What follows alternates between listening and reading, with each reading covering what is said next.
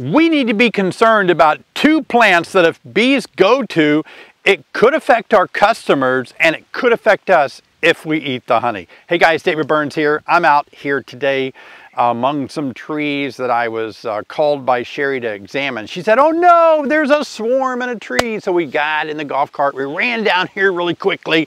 Like, I gotta catch this swarm. I thought I was doing good swarm control. What's going on here? I couldn't find the swarm, but the tree was like, take a look at this. So Sherry came and got me and said, David, there's a swarm in a tree. And I was like, oh, I've done so well at swarm control. So we went down, we got to this tree, and I hear bees, just like she said. But if you notice on these flowers, bees are all over this tree. And guess what they're on? These are flowers of poison ivy. This tree has a large poison ivy vine that goes up there, and the bees are getting the nectar from the poison ivy. Now this brings up a good question. Is it possible that you can get poison ivy from eating honey that's from a poison ivy plant? There are other plants too that we need to take a look at. Is it true that some honey you eat can make you go crazy or make you sick? And does this poison ivy nectar actually cause you to have poison ivy? Don't touch it, Sherry. You're really close. I'm not touching it. It will light you up. You're touching it with your hands. Well, David, I know this all the time. You touch it with your hand, you're going to be so mad at yourself. Here we go.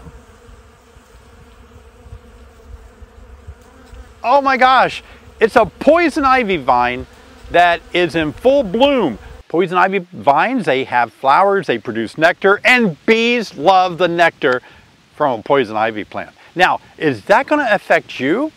Is that going to affect your customers? If your customers buy your honey or you eat your own honey that the bees have been pulling off this poison ivy plant, are you going to break out in a rash from the poison ivy plant?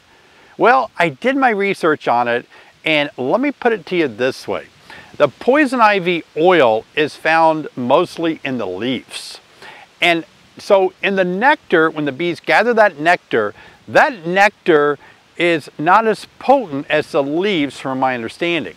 Plus, when the bees gather the nectar, they take it through a process, not the best word, but they actually take it through a process of adding their own enzymes to it. They're breaking it down, they're drying it out, they're adding other nectar from other plants to it. So if there are traces of that particular poison ivy oil that our skin reacts to, it is very, very diluted, and through the process of the enzymes being added to it, I doubt if it would have hardly any effect at all.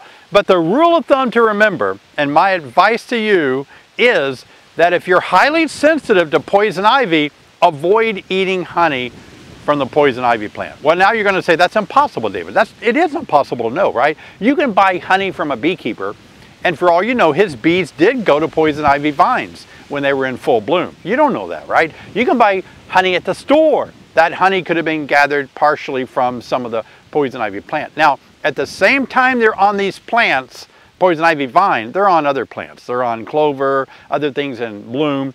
And again, that's all getting diluted.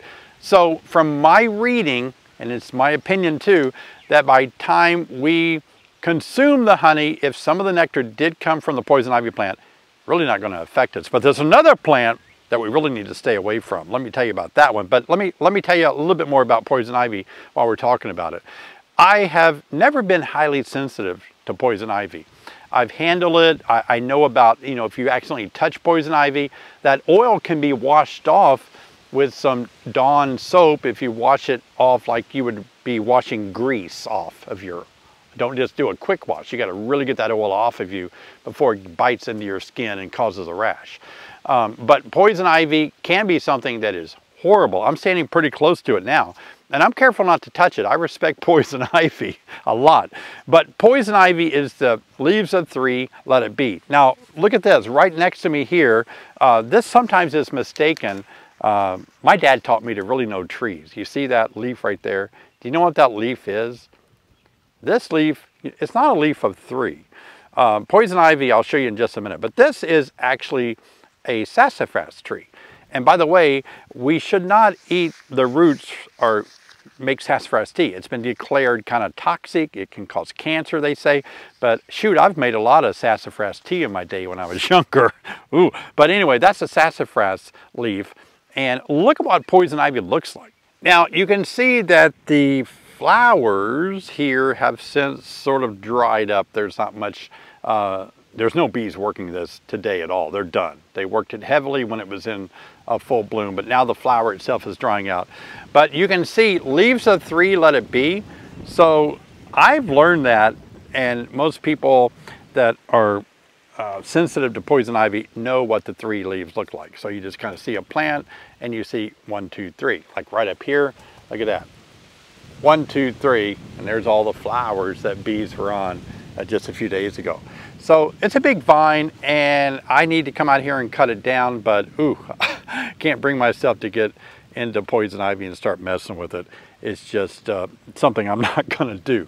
Now let me tell you about another plant that is more toxic to the honey than poison ivy. The other plant that we need to be concerned about is that of the rhododendron. Yeah, rhododendron, mad honey, have you heard about that? There's rhododendron plants around here. I think we've actually had some in our yard before. But if you have a high concentration of rhododendron plants, bushes, or those small trees, then if bees are really hitting that hard, that's honey that you do want to avoid. Now, how do we deal with this? Because just like poison ivy, we can't tell our bees not to go to poison ivy. We can't tell our bees not to go to rhododendrons. But here is what I've found over my many years of researching it and talking to botanists about it. They say that for the most part, unless you live in an area where there's a massive amount of rhododendron plants, it's really not going to be an issue because the bees are diluting that rhododendron nectar down with a whole bunch of other nectar from other plant sources at the time. So the best rule of thumb is if you're selling honey, if you're making a lot of honey, know the source of where your bees are going. What is the main bulk of your honey coming from? You don't want the main bulk of your honey coming from rhododendron plants. It can affect the nervous system. It can really be, it can make people sick and die. So it's to be respected. If you've never heard of that, sorry to break the bad news to you. But for the most part, like where I live here, I've not worried about it because there's just not that many plants of rhododendron.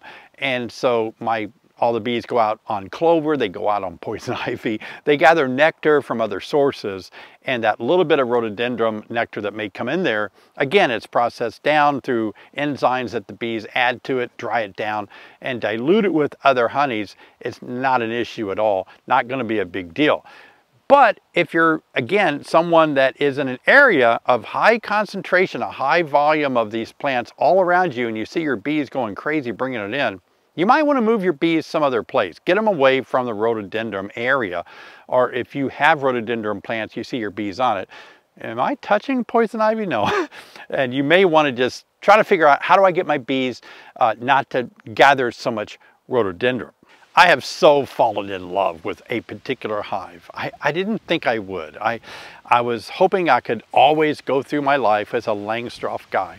But to be honest with you, I've really fallen in love. Well, it was love at first sight. I haven't even had this hive that long, and I'm in love with it already. For the purpose of saving my back, oh my gosh, I want to tell you, and if you didn't see my video yet, of me setting up a horizontal hive. You got to check this out. Now, it's not a Layens hive. A Layens hive is a horizontal hive, but the frames are 13 inches wide and 16 inches deep. This is a horizontal hive that is a Langstroth type frame. And so that's comfortable for me right now because I have a lot of those frames. But I may work my way over to a Layens hive and go 13, 16 on the frame because I understand that longer depth of the frame can really help bees a lot. But anyway, I want you to check out this video, and it may be a hive that you may want to fall in love with too. Check it out of me setting up my horizontal hive. I'll see you guys over here.